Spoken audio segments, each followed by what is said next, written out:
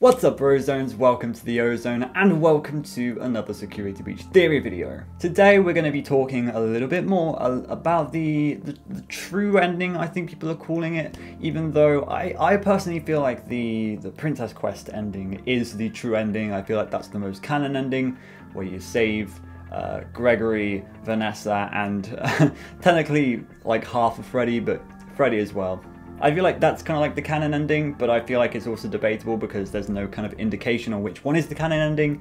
But I feel like this one was kind of called the true ending for a while. Let's call it the Afton ending. Okay, in these videos we're going to call it the Afton ending because that's what it is. It's the Afton ending.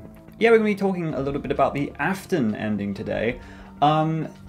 It's a really weird ending, and I was saying this in the first video that I did about this, which is all about the fire and what all of this represents. But there are weird parts in it, and none of it is really explained at all. And I think it was what kind of let Security Breach down a lot, is the fact that there's not much story involved. There is a lot of theorizable points, but that's not necessarily a good thing. Even though I do like theorizing about games, I do like a little bit of confirmation. I do like a lot of things to pick on, but to be able to get the story. And right now I don't really get the story. Everything just kind of came out of nowhere. Afton came out of nowhere. This weird blob thing, which we're going to be talking about today, kind of came out of nowhere. And really, it just doesn't work as much as the other games and their kind of like secret endings.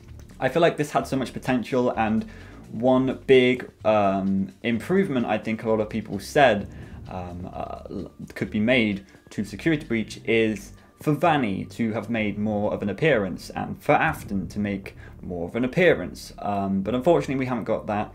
I hope in the DLC they'll add something like that. They probably will. But today we're going to be talking about this really weird animatronic, probably the weirdest animatronic in the entire series, which is kind of big, and big in two different ways, because today we're going to be talking about the Blob, which is this conglomeration.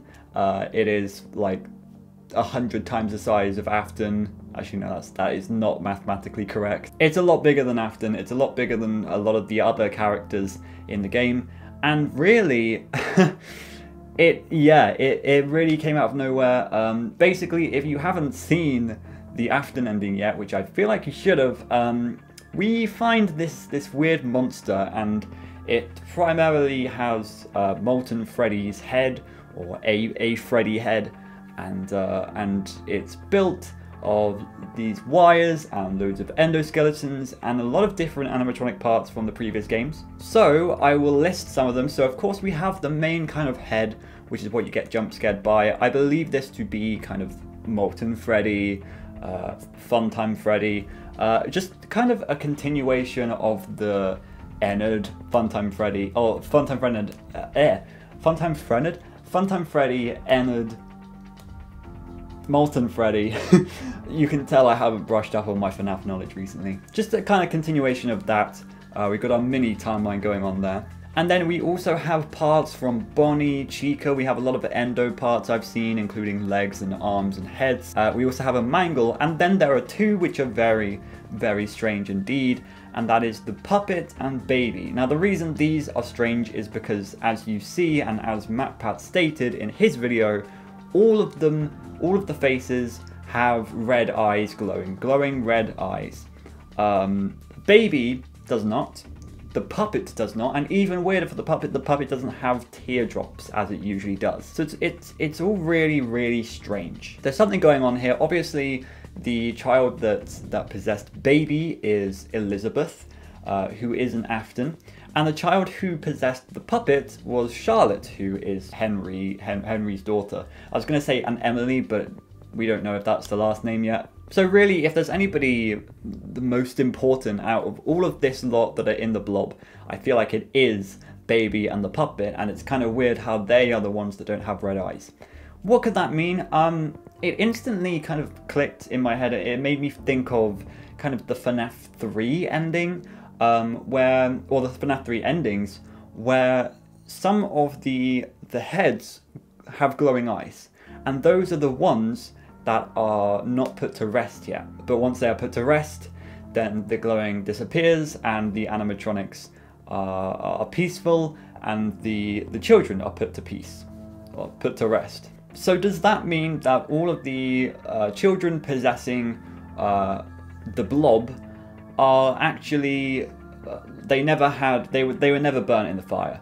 And I feel like that is pretty big to say. Yeah, I think it is. Which sort of means that even though Happiest Day showed up all the way back in FNAF 3, Happiest Day hasn't really happened yet. And I hate to believe that Happiest Day hasn't happened, but to be honest, FNAF 3 did have different endings, and I believe now we kind of know that the canon ending is the one where the children's souls aren't freed. It's really weird, because of course we do have, we have a Freddy, we have a Bonnie, we have a Chica, we have a Foxy, okay?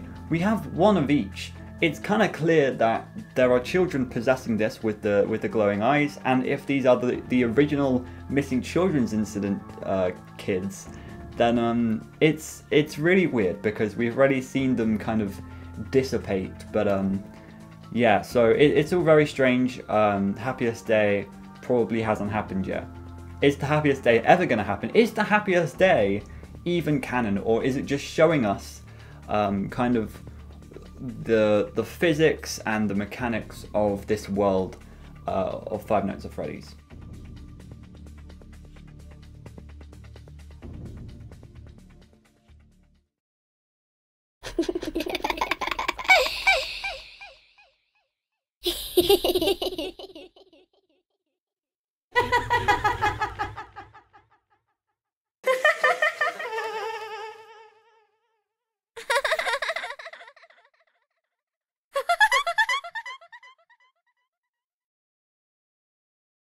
So yeah, the weird thing about this is that Charlotte and Elizabeth don't have the red eyes. Does that mean that they have had their happiest day?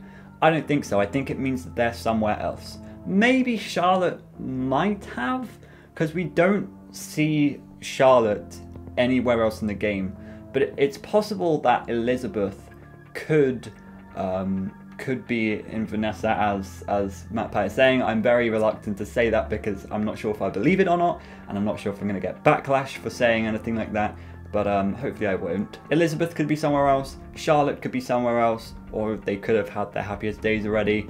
Yeah, I refuse to believe that they've had their happiest days. Oh, actually, one thing I do want to quickly point out, and this is completely off the top of my head, this isn't like, I haven't written this down anywhere or anything, so I might completely mess it up, but I believe that there is a Nightmarion sound effect down in the sewers when you get jump scared by the Nightmare staff bots. I believe there is a Nightmarion audio clip in there, one of like a scream or something.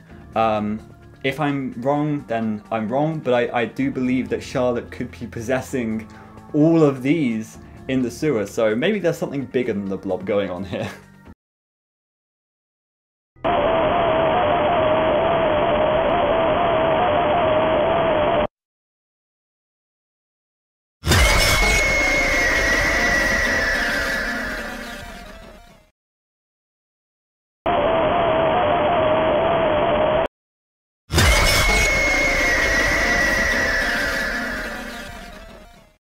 Seems like Charlotte might be having a cult.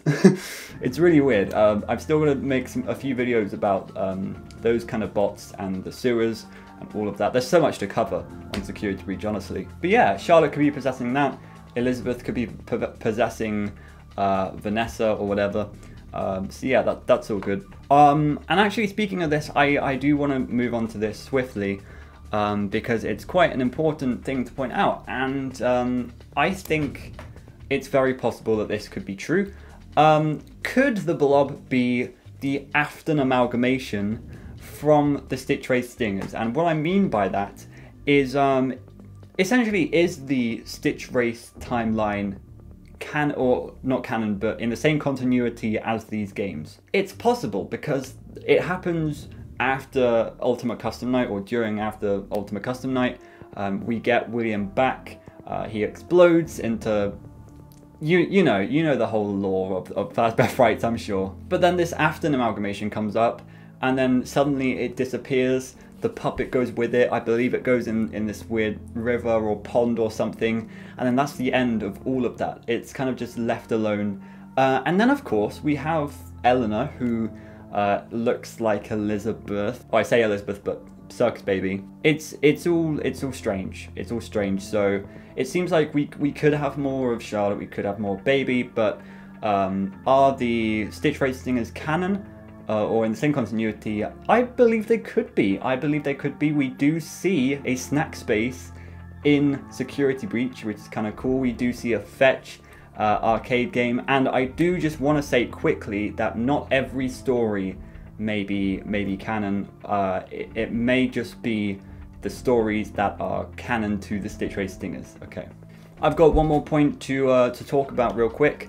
And that is the theory that this corresponds to the big Afton Amalgamation in Princess Quest. And I say Afton Amalgamation here, actually, this could have a correlation with the actual Afton Amalgamation, but we'll get into that some other time maybe. But this individual theory is that basically the Blob plus Afton equals this thing. And personally, I really like the thought. Just note that this thing, I'm calling it this thing now, this thing does actually have other faces in it. So I believe it does have a lot of correlations with the Blob, and I really like this actually.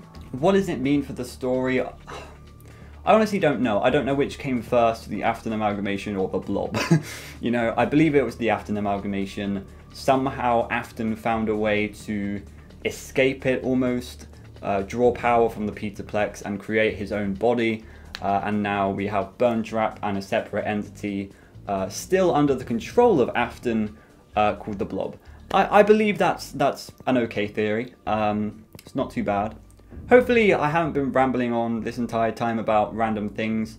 Hopefully you've understood most of what I've said. This is very complicated FNAF theory stuff, so it's understandable if you don't completely understand what I'm saying yet, but hopefully you're taking in what I'm saying. You're maybe thinking about all of this for yourself and making your own theories off of it, because a lot of the time what I say is wrong. I will admit that.